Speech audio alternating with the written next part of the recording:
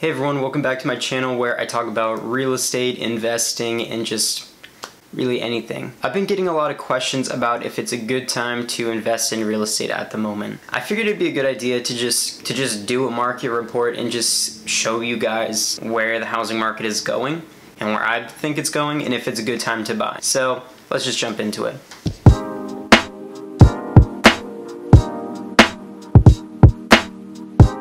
Alright, so I'm doing my report on Portland since this is where I'm based. I do real estate all throughout Oregon, but Portland and West Linn is where I focus my business. And so I did this report here on Portland. I'm sure a lot of you know Portland's mainly known for coffee, hiking, and riots. It's a very active city. So yeah, let's see if it's a good time to buy.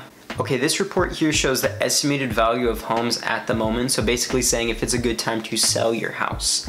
And as we can see, the median price for here in Portland is $552,000 as of the end of September, which is a pretty decent growth based on this estimate. It's up 2% over the last month, 0.4% over the last quarter, 0.6% really over the last year, and then 23% over the past 2 years. Now, that's just the estimated value. It's not the actual value of sold homes. So based on just these neighborhood trends and the city in general, it does seem like it's a good time to sell your home. We're definitely in what is known as a seller's market. And next we're going to move on to the homes that have actually sold in the past year or two.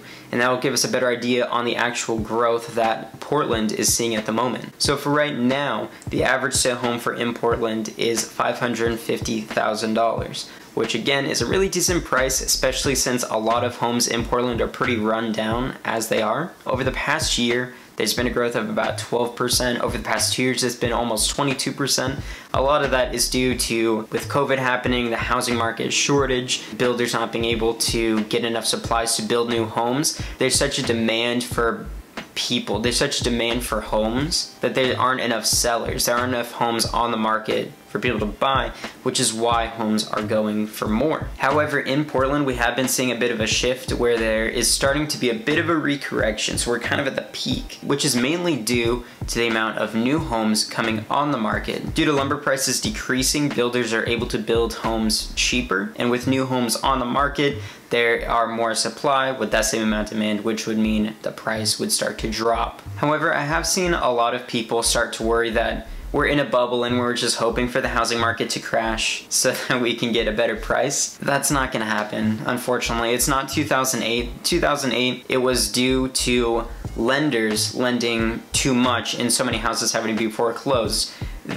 Home prices are increasing so much now due to not enough homes being built because of lumber and supplies being so expensive. However, those supplies have now gone down and decreased in value, which means it's cheaper to build homes. So that means that there won't be a housing market crash like there was in 2008. It's just that houses are pretty valuable. There will be a small recorrection as we're seeing with this past month, but in no way will it be a ginormous crash like 2008. Who knows, I could be wrong. I'm actually looking to buy a property. I'm getting married in March, and so me and my wife are looking for a multi-family home. So, I mean, personally, it wouldn't be that bad if the market recorrected a good amount. I would like to get a good deal, but to be completely honest, I don't think that's gonna happen. And to even add more evidence to that belief, there are more listings in Portland that came on the market in this past month compared to the rest of this past year. And again, that is because sellers, possibly you, possibly not,